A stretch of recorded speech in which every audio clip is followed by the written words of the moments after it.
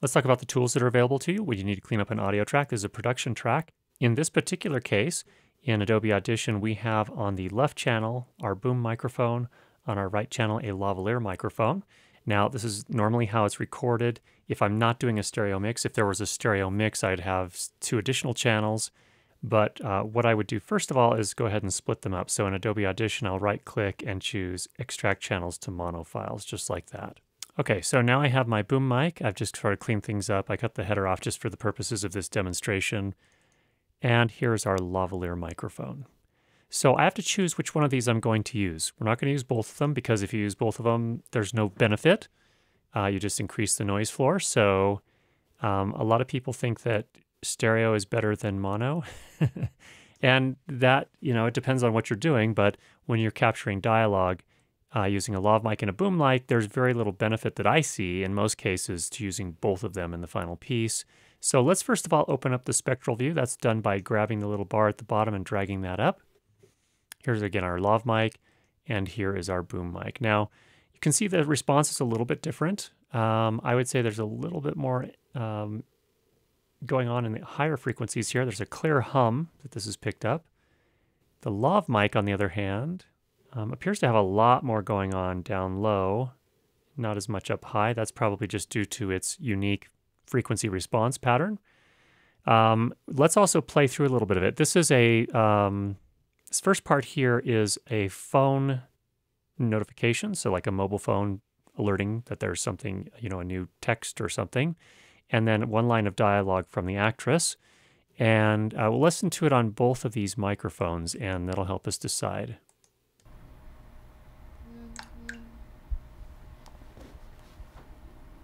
Oh yeah, I've got to finish booking our vacation. Okay, and then the lav mic.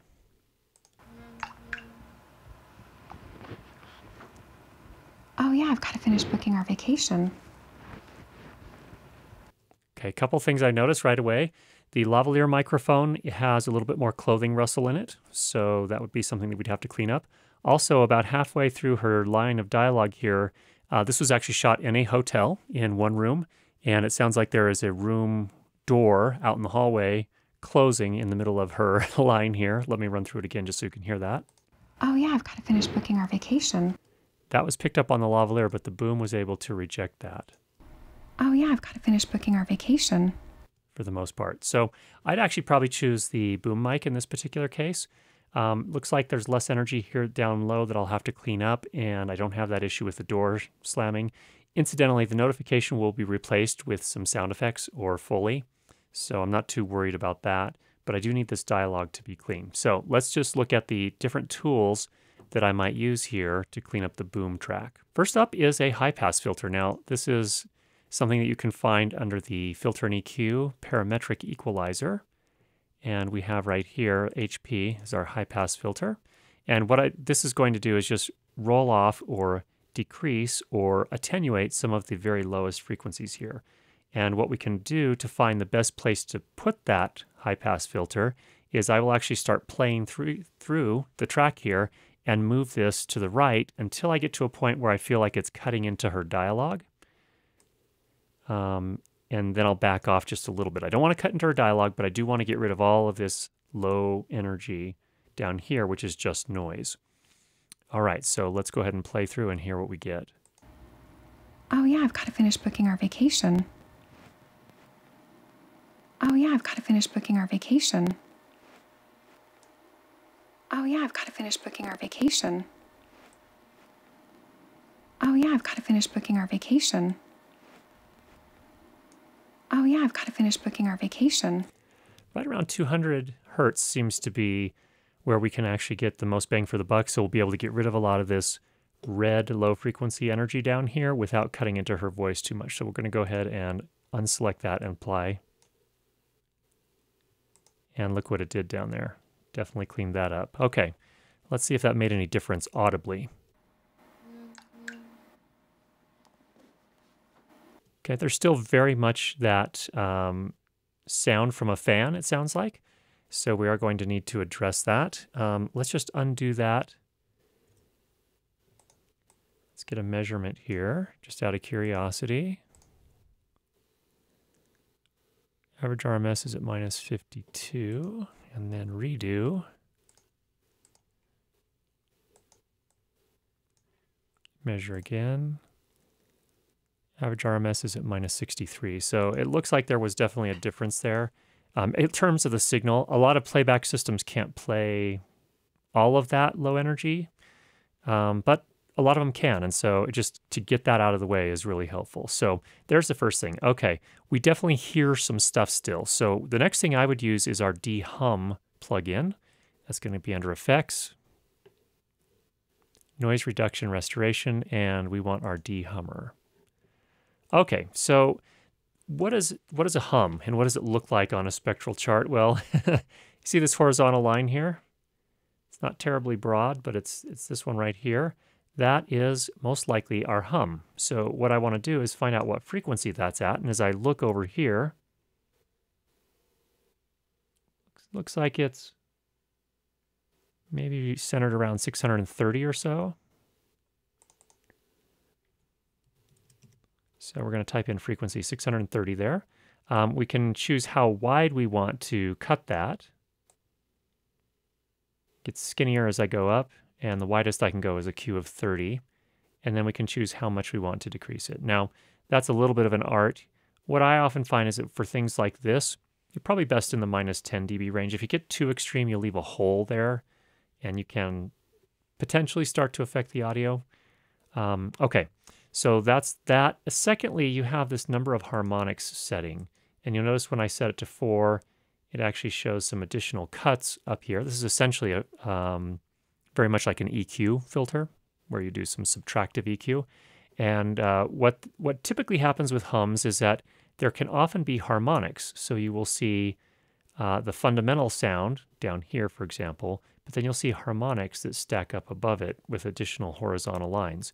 And what this does for you is it already calculates the mathematical harmonic of the primary sound and puts cuts in those spots as well. And you can also kind of taper them off. So the higher ones, higher frequency ones may not need as much cutting. And so you can use this harmonic slope to change how much you cut those. So that's kind of interesting. In this case, we pretty much just have that one. The other ones, they look kind of diffused, so I don't think they're really going to be something we want to take care of with this. Let's go ahead and play through this and see what it does. I'm going to listen to the hum only.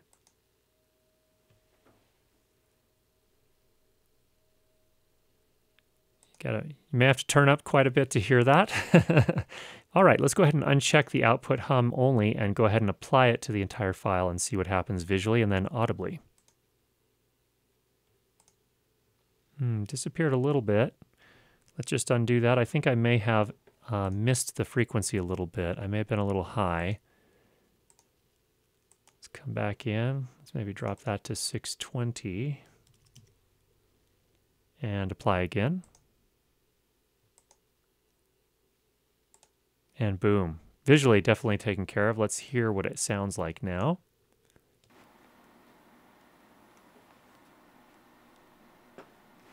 Interestingly, it does seem to have taken away the whine of the fan a little bit. The sound of the air moving is still very much there, but the sound of the whine of the fan is gone. So that's actually quite good. I'm glad that that made a difference there. Now, next up, we do see a little bit of blue haze up here, which means we have some really high frequency sounds that are kind of getting in there. And that's actually a feature of this particular microphone I've noticed. What I might do in that case is I might come back into my EQ, my parametric equalizer. This time I'm going to turn the high pass filter off, but I might turn the low pass filter on. That's the one at the top end that rolls the sound off a little bit. Whoops, I want to turn that one back off. Okay, let's play through this and see if I can tweak this and make any difference here. And again, we're going to run through the dialogue so we hear what happens there. Oh yeah, I've got to finish booking our vacation. Oh yeah, I've got to finish booking our vacation. Oh yeah, I've got to finish booking our vacation. Oh yeah, I've got to finish booking our vacation. Let's go ahead and apply that to the entire file here and see what happens to the blue haze up here. Yeah, definitely cut it out some. Let's hear how the dialogue's sounding now. Oh yeah, I've got to finish booking our vacation. Pretty good, pretty good. I think then the last thing we'll do here is a little bit of noise reduction, and we'll just go ahead and pull out our handy noise reduction. Here we go. So first we'll highlight this to get a noise print. Go ahead and click Capture Noise Print. There we go. All right, now what I'm going to do here is go ahead and run through the audio, and I'm going to tweak these settings here. So this is the noise reduction, essentially the sensitivity, or noise reduction strength as they call it here, and then the amount to reduce the noise by in terms of decibels. So I usually like to keep this at pretty low, right around 6 dB here, and kind of move this back and forth. So let's see what happens. I actually may bump this up higher just to see what effect it's having, but then when I actually go to process, we'll pull it back down to 6. All right, let's go ahead and run through it, and I may turn this output noise only so I can hear what the noise is doing. Let's do that and give it a go.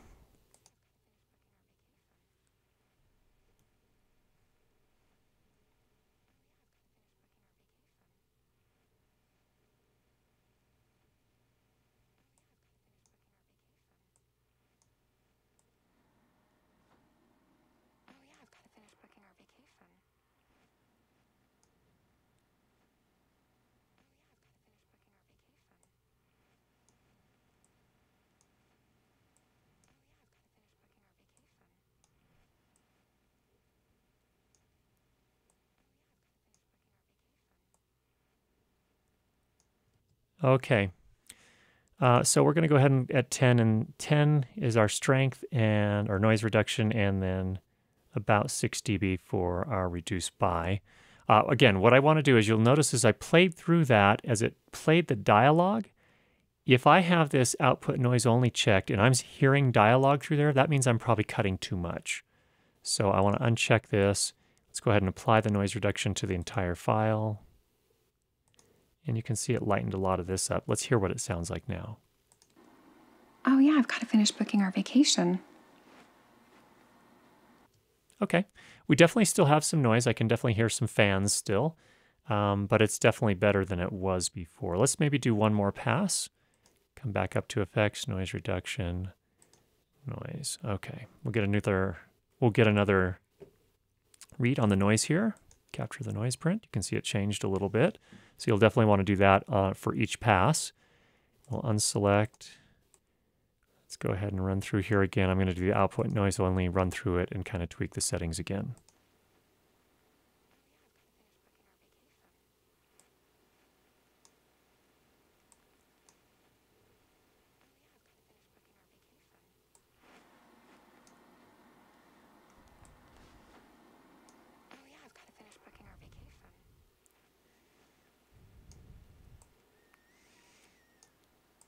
Probably going to go with the same settings again, just to be safe here. Now, the difference here is that, again, I'll uncheck this and deselect. The difference here of doing 2 passes versus 1 pass, you could say, you know, theoretically, shouldn't it be the same if you do 1 pass with the reduce by set to double what I've set it here? So instead of 6, setting it at -12, or perhaps increasing the noise reduction to 20, doubling it. Well, the difference is that when you do 2 passes, you get a new noise print the second time. So you kind of tune the noise print each time, which is why I generally like to do a couple of passes and be a little gentler on each pass. So let's go ahead and run this again. And let's hear what it sounds like. Oh yeah, I've got to finish booking our vacation. Okay, it has a little bit of a hollow sound. Let's just, for grins and giggles, go back to the original and hear it. Oh yeah, I've got to finish booking our vacation. After. Oh yeah, I've got to finish booking our vacation. So there's an example of what you can do here in Adobe Audition. Now, to be honest, I'm not loving the sound of this cleaned up file. It is definitely not as noisy as the original, but this noise reduction in Adobe Audition is pretty good, but it's not probably state of the art. So let me just come over here into RX and show you what a state of the art system looks like. So you can do the same thing with your spectral view here. Let's go ahead and do the high pass filter first.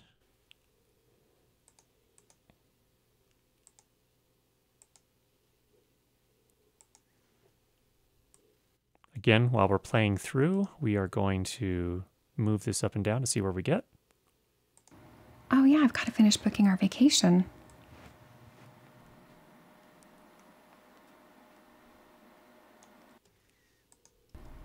Oh yeah, I've got to finish booking our vacation. Oh yeah, I've got to finish booking our vacation.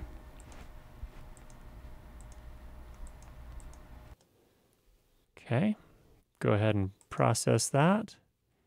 See, we cleaned some things up there. Let's get our dehummer out. Now, this one's a little bit different. I can actually have it suggest a frequency for a hum. It can go and look for it. And it actually says, oh, it's 612 hertz, which is interesting. Remember, we've settled on 620 hertz over in Audition. It actually found it here. So that's pretty interesting. You can also, again, choose the width. We actually go a little, what appears to be a little bit wider here. Oh, maybe not. It's showing 30 as well. And we're going to, again, we're just going to do one harmonic, -10. Let's process that and see what happens. Too wide. Undo.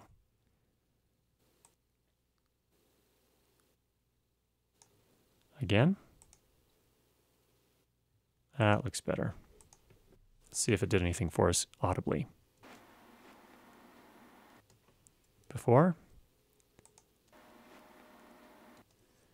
And after.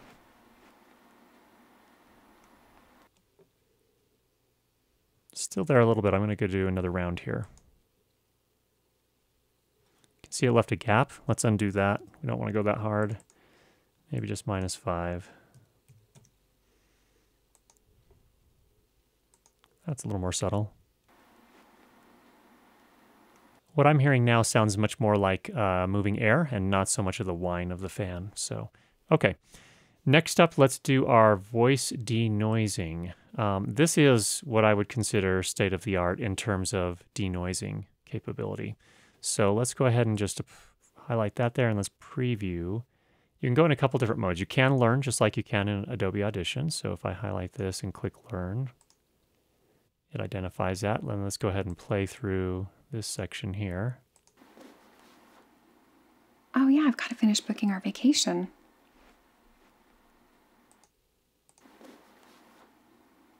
You can hear it kick in, so it kind of plays it without and then it plays it with.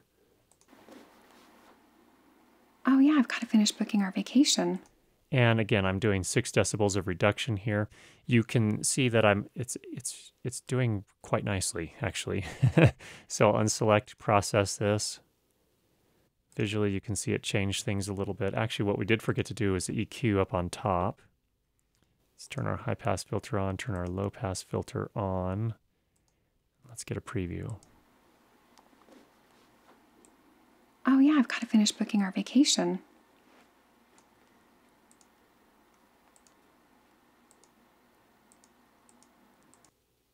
You may hear that, you may not, depending on how good your hearing is. Oh yeah, I've got to finish booking our vacation. Okay, so I'm still definitely hearing some fan noise. Let's go ahead and maybe do another pass with the denoiser here. Oh yeah, I've got to finish booking our vacation. And process again. So this is what we ended up with in RX. Again, this is an expensive application. I realize not everyone can afford it, but I just wanted to illustrate the kind of the difference here. Oh yeah, I've got to finish booking our vacation. Versus in Audition. Oh yeah, I've got to finish booking our vacation. To me, there still seems to be sort of a hollow sounding fan noise here in Audition, but that's not so much the case in RX. Oh yeah, I've got to finish booking our vacation. So again, there's an overview of the tools you can use for dialogue denoising for film. Hope that was helpful. Go ahead and leave any questions you have down below.